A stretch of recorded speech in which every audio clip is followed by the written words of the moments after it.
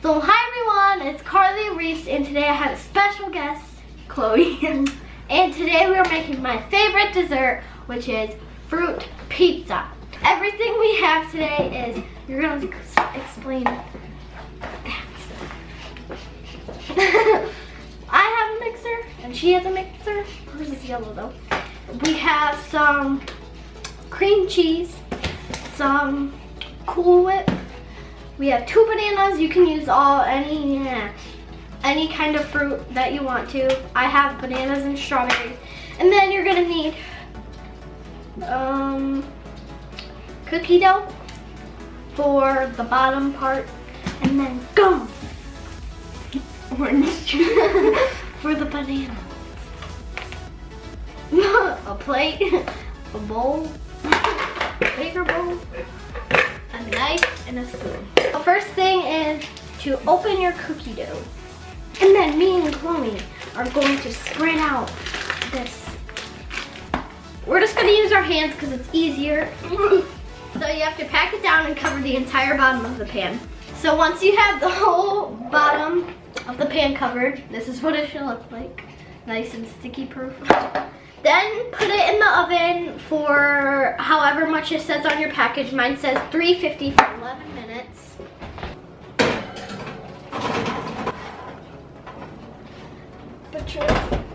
While that's cooking, you're going to take your bowl and we're going to mix these two things together. First, you're going to take out your cream cheese, put it in here, open that. And then we're going to put it in the microwave for about 20 to 10 something seconds so it can be all melty.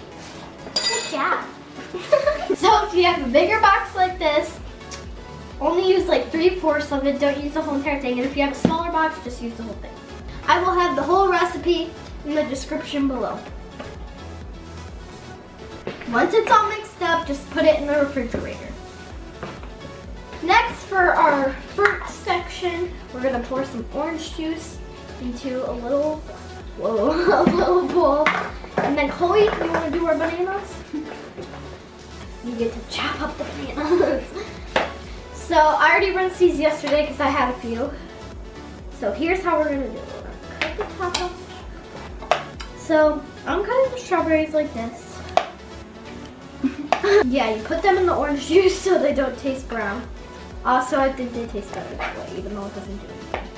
So see you when we're done. So when it's done, you have to wait for it to cool completely, and we finished all of our fruits. So we're almost ready to go.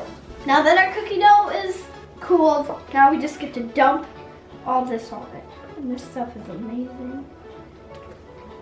Everything about this is amazing. Like literally, I've never tasted anything better in my whole entire life. I've been waiting for this for a long time now. So now we're putting on the fruit. So do like a strawberry and a banana next to each other. Do like 2 strawberries on one and 1 banana, and then 2 bananas on one and 1 strawberry. Just to make it all mixture. So if you want more bananas, then you have it. You get me? And you can do some with all strawberries and some with all bananas.